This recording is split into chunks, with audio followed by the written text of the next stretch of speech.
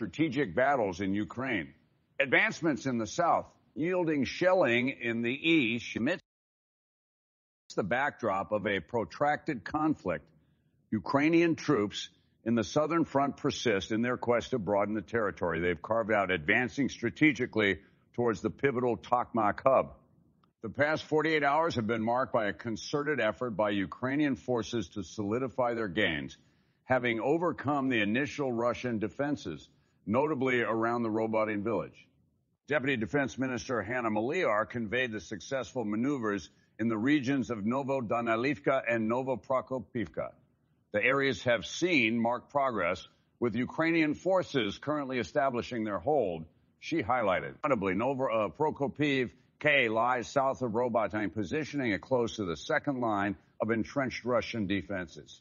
Looking at the broader picture in the regions of Zaporizhzhia and Kherson, the dynamics of the conflict see the Russians on a defensive stance, with the barrage of shellings remaining relentless. The intensity of these shellings has been consistent, amounting to around 4,000 to 4,500 attacks every week, emphasized Maliar.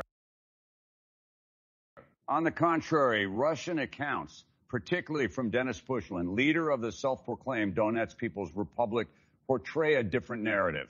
Pushilin asserted that Ukrainian advancements were being effectively thwarted. Their main objective is clear: penetrate deeper into the primary defense line of the Russians and capitalize on the available time before harsh weather conditions set in, aiming squarely at Tokmak, Pushilin stated.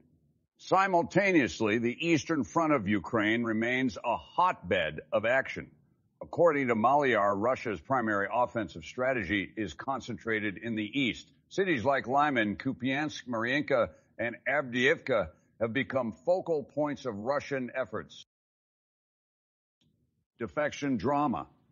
Ukrainian authorities release Russian defectors tell-all interview.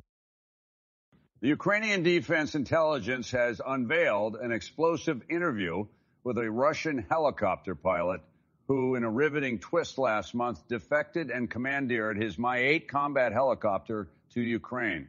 The pilot, identified as Maxim Kuzminov, shed light on the meticulous planning behind his audacious escape.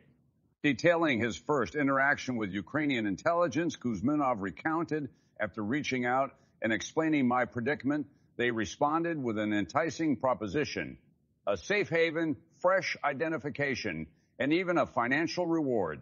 Subsequent communications firmed up the details of his audacious escape. Recounting the fateful day of his defection, Kuzminov shared during a routine flight, "It dawned on me that I was skirting the border. I radioed my coordinates, signaling my proximity and readiness. With resolve, I cruised at a barely detectable altitude, keeping radio communications at bay.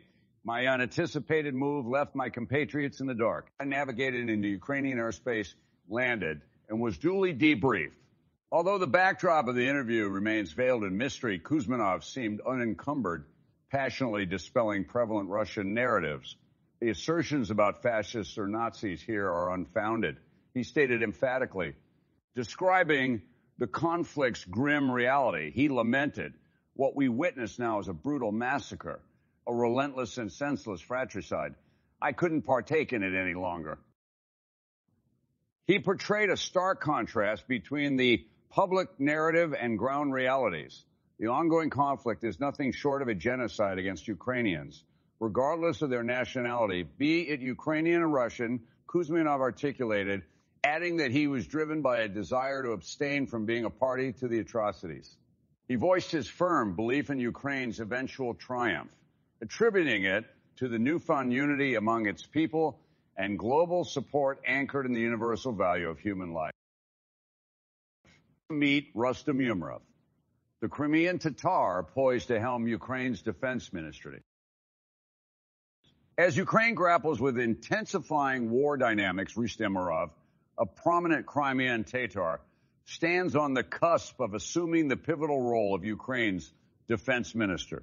This move comes as the nation embarks on strategic counteroffensives targeting Russian strongholds in the south and simultaneously seeks bolstered support from its allies.